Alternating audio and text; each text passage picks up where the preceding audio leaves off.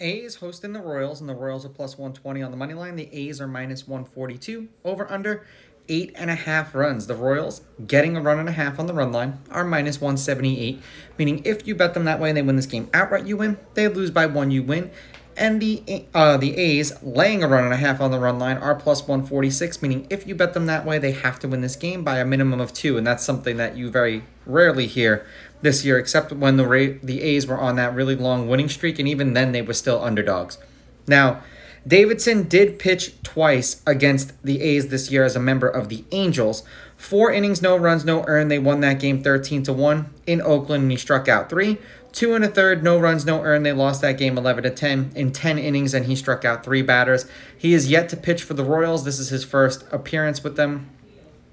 The over has hit in his last 5 starts overall. He's got an ERA of 3.6, and he's averaging 4 1/3 innings pitched, and all of those games were his starts from last year. So this year, he hasn't started.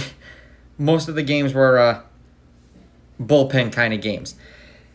Blackburn didn't pitch against the Royals last year or this year. They are 4-1 as a team in his last 5 starts. He's got an ERA of 1.4, and he's averaging 6 innings pitched. The under is 3-2 in his last 5 starts. No earned runs, 8 strikeouts, 86 pitches. 4 earned runs, 3 strikeouts, 103 pitches. No earned runs, 7 strikeouts, 105 pitches. 2 earned runs, 7 strikeouts, 106 pitches. 1 earned run, 5 strikeouts, 99 pitches. And I said this in the last video, at least the A's let their pitchers pitch. Now, I understand it's probably due to the fact that they don't have much of a bullpen, but that's neither here nor there. Head-to-head, the road team is 7-3. The A's are 6-2. The underdog is on a 5-game winning streak. The underdog is 8-2 on the money line. The underdog getting a run and a half on the run line is 8-2. There's only been one one-run game in their last 10 meetings. The under is hit in their last 2. The under is 7-3, and the under 8.5 runs is 6-4. The last series that they played was a 3-game set in Kansas City, and the A's took 2 out of 3, winning 12-8, 5-4, and then the Royals won the last game 5-1. The Royals are 3-7 in their last 10. They are 1-5 in their last 6. They're on a 2-game losing streak. The over is 6-4 in their last 10.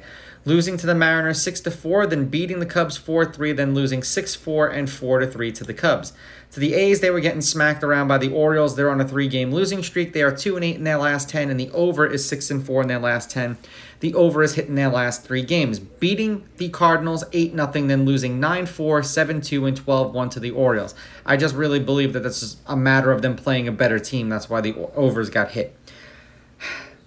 This is a tricky game because this is bad versus worse, I want to say.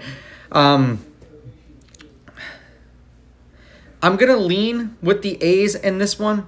I'm going to take the A's with the money line. I'm going to take the A's laying the runs, and I'm going to go over in this game and throw all caution to the wind and say we get all kinds of runs. These are just my picks. If you disagree, please go with your gut, and please bet responsibly.